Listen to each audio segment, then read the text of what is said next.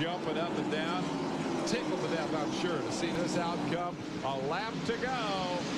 And it's Ruttman's to lose. Bodine can't drive by from here, I don't believe. A truck length difference as they haul him down into that 36-degree banking for the final time. Off turn 4 and headed for home. Ford has finally won one. Joe Ruttman did the number. And it is a 1-2 sweep as Bodine comes across right on his tailgate. And finally, the F-150 will go to victory lane here at Bristol. We're going to be doing the quick out of here. Remind you that Sports Center will be coming up next. The Skinner trying to get on the inside. He's trying. Man, he had him a little loose. And Bodine's got to be thinking, what's Hornaday going to do? Oh, there he comes alongside contact. Bodine spins. And they both spin. And here comes Ruttman. Ruttman took it by on the bottom. Is Ruttman going to win the race? He'll take the white flag. Skinner didn't come clear around. Managed to keep it straight enough to continue. Bodine has spun at turn 4. And it looks like Ruttman's going to win the race. Wow. Oh, the yellow is out. The yellow and white. Now this race can't end on the yellow. Wait a minute. Checkered flag. Yeah, they're throwing a checkered flag. They throw the checkered flag on Ruttman. And that was the 18 is finished. And the 90 truck, I guess. Let's see, Benson would have been second or third. We'll sort that out when we come back. The truck races sure are fun. There's a happy Ernie Irvin. We'll be right back to Martinsville. Good Ruttman. That guy in third place, Butch Miller, might be in pretty good shape. Into the grass goes Sprague with a lap to go. White flag flies. Ruttman trying to get the nose alongside. They touch. And around goes Sprague. He's into the outside wall. Ruttman goes by on the final lap of the race. Ruttman making contact with the tail of Sprague's truck. Sprague goes around, and Ruttman appears to be on 3. Here comes Joe Ruttman to turn 3, and yes, like I said, Butch Miller almost was in good shape. Well, they say all's fair and love war in the last lap, and Ruttman takes the checkered flag in the Roush Racing LCI Team Ford, his 3rd career NASCAR Craftsman Truck Series victory. Let's go hard on the brakes. No move to the pit lane.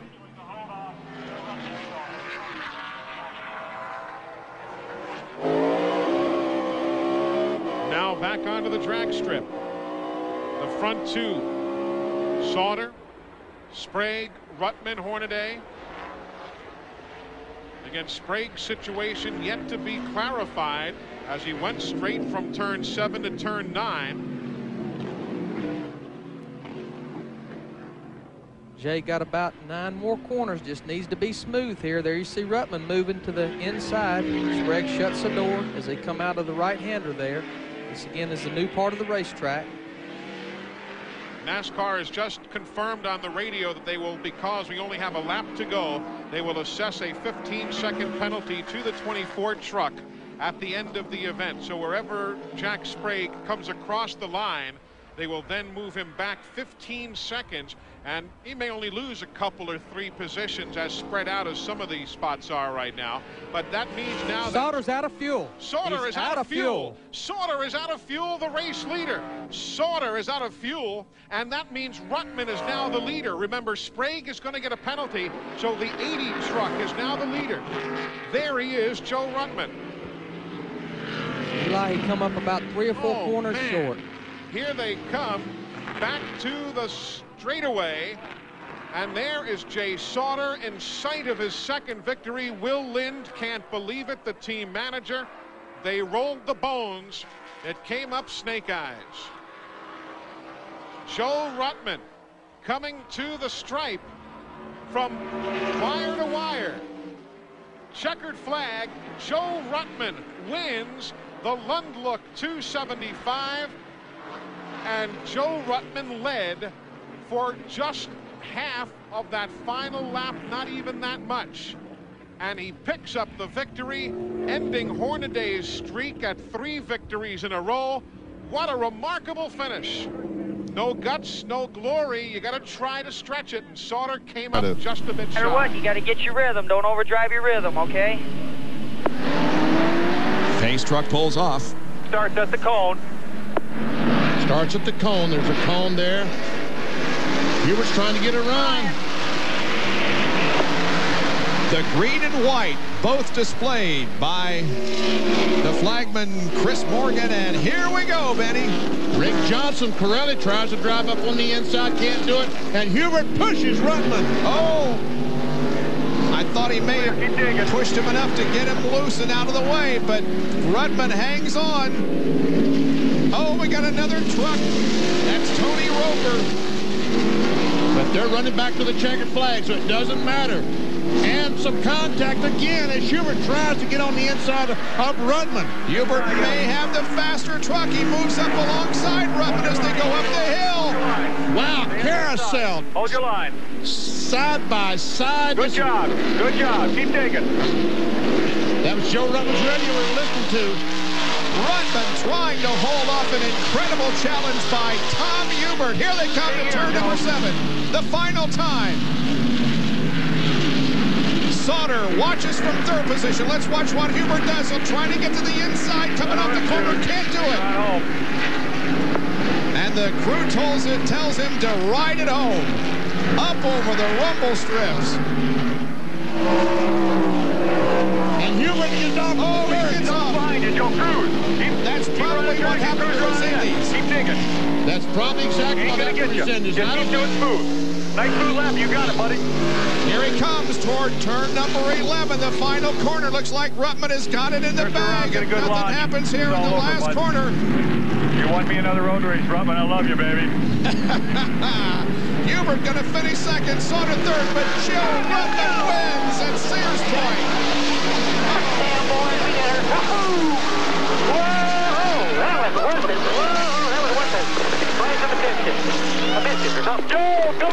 Joe Ruttman wins. This has been a presentation of ESPN, the worldwide leader in sports. We now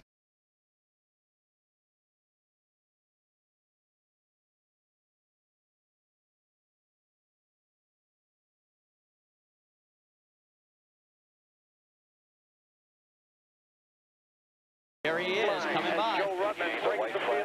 White flag this time by, and you can see the margin. It is about 10-12 truck lengths. No Dodge has ever won here at Phoenix International Raceway. The last time someone won from the pole was Texas of October of '99. That was Jay Sauter. There's the real battle right now as Andy Houston has come up very strong here on this last couple of laps. He's going to give it a try to get around Sprague. Coming around turn 4, Joe Ruttman is going to be looking at the checkered flag and a $10,000 bonus as he wins from the pole. 2nd place to Jack Sprague, 3rd to Andy Houston. The 6th win from the pole this year. It'll be his 2nd time from the pole. He did it back in Phoenix. The white flag is out. It will be his 10th career win in 134 starts. And what's even more important for Joe Ruttman, he's got himself a brand new contract courtesy of Bobby Hamilton's promise on our air. And here he comes out of turn number 4 with a $10,000 Craftsman team bonus, a new contract, and another victory, his 2nd of the season. It is Joe Ruttman first, Lyndon Amick with his career best 2nd, McMurray a career best 3rd, Wallace and Biffle rounding out the top 5. A career best for Sockwell if he can hold on. Let's sort it all out and let's shoot it out. Round 20 of the NASCAR Craftsman Truck Series is once again green.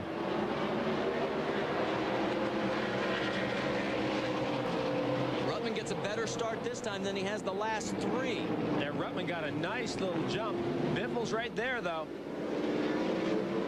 Biffle in the Granger Ford. Can he give Ford its 50th win? Can Ruttman give Dodge its first 3-peat ever in NASCAR Craftsman Truck Series history?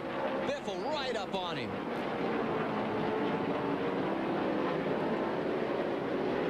Ruttman takes the white flag. 1 lap to go.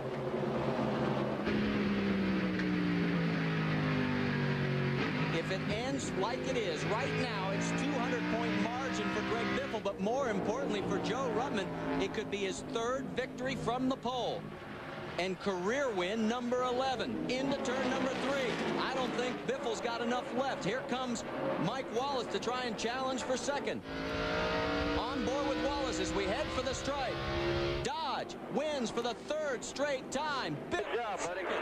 For 200-point lead. You're the man. You're the man, Joe. Thank you, friend. Thank you, guys. Bobby Hamilton and the crew ecstatic. Congratulations to Joe Ruttman. He wins the Craftsman Truck Series $10,000 bonus as well. Third time winning from the pole. For Dave Burns and Amy East and Jeremy. Coming down for the green, white, checkered flag. Ricky Hendrick had never led a Truck Series race until today. Ruttman, an 11-time winner, 3 a year ago. Scott Riggs looking for his first win. How about Lance Norrick back in fourth spot? Lefner's back there, the winner last October in Texas. Here we go. Just hold on, Jerry. Green flag waves. It'll be white flag. Hit checkered flag. Take that looking low. Stay in your track. Stay in your track. Keep staying with you.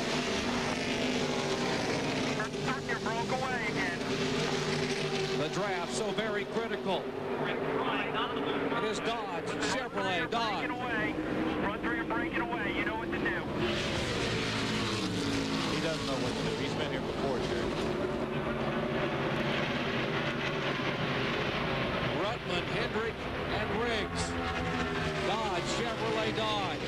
An 11-time winner and two young, hungry Craftsman Truck Series drivers looking for their first victory right behind him. Again, a three-truck breakaway, just like we had before the caution flag.